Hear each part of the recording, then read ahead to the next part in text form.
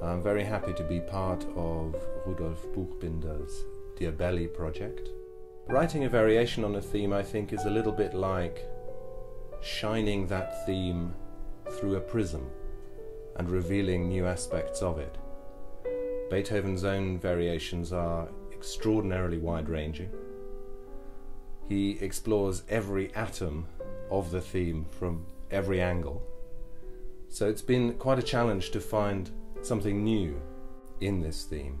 It focuses on minor ninths and sevenths, very dissonant intervals, but opens up a very spacious landscape. So my own variation is a tiny part of this piece and a little contribution to all the thinking that's been done by Beethoven and other composers on this material.